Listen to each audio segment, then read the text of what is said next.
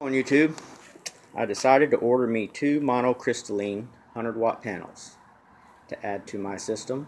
Got them on Amazon. They were on sale. Got a pretty good deal.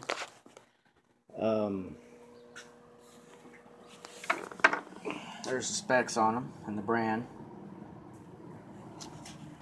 You see this little imprint on this box right here? That's where this was pushed up against during shipment. You can see the silhouette right here. Well, when I went to open the other one, this was already torn apart because they had the boxes back to back and I didn't see it when it came off the truck. And the box is all broke. It's all cracked right here at the bottom. I don't know if you can see that. It's all broken right here. So I'm not even going to open this one. Packaging on these is not very good. Thin cardboard. Traveling across the United States to get here on a truck, something's going to happen. Packaging's not too good on these.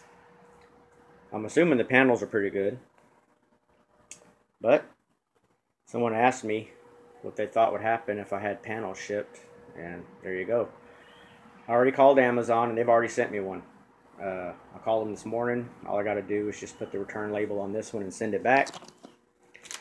And it probably works. Probably works just fine. But I bought a brand new panel. I want it to be perfect, so I don't want to have to deal with that. But if you want to know what's inside the little panel, a couple diodes in there. So anyway, I'm going to add these to the 300 watts I got. Now I have 500. My whole question now is, what performs better?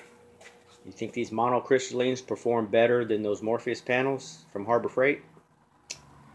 Let me know what you think, but we're going to find out. And I sort of redid my system here. I got rid of a lot of meters that weren't necessary because this thing tells me everything I need to know. It tells me what's coming in from the panels, what's coming out, what's being charged and all that. I don't need all those other meters anymore. I went back to parallel. I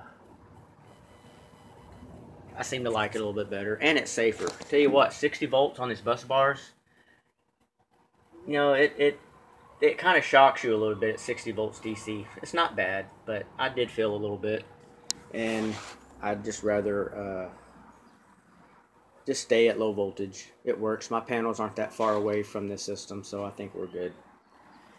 So anyway, there it is. And you know what? It's Saturday, and look at this day.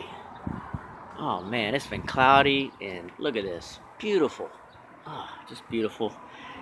But I got called into work, so I can't play with it. And if the clouds are coming in tomorrow, and it's going to be nasty for the next 3 or 4 days, so we'll see what happens. But anyway, I thought I'd share that with you. This is what happens sometimes when you order panels through the mail. If the company decides to pack their stuff in this thin crap without any kind of protection whatsoever. I mean, it's just cardboard. They should have some kind of hard paneling in there or something to protect them, wouldn't you think? But anyway, there you go, and thanks for watching.